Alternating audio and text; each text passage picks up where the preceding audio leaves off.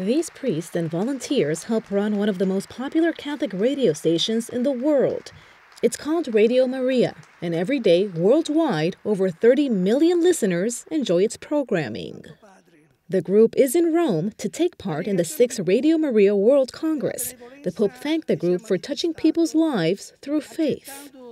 Con la vicinanza alle preoccupazioni e ai drammi della gente, con parole di conforto e di speranza, frutto della fede e dell'impegno di solidarietà. Radio Maria is aired in more than 70 countries and in over 40 languages. Incredibly, the vast majority of its funds are donations.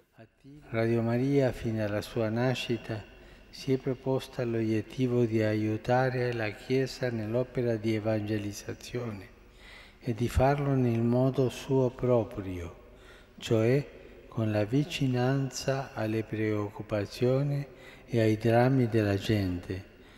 The radio station started back in 1983 in the Italian city of Milan. It gained popularity and strength. Now, thanks to donations, but above all, thanks to devotion, it's broadcast in all corners of the globe.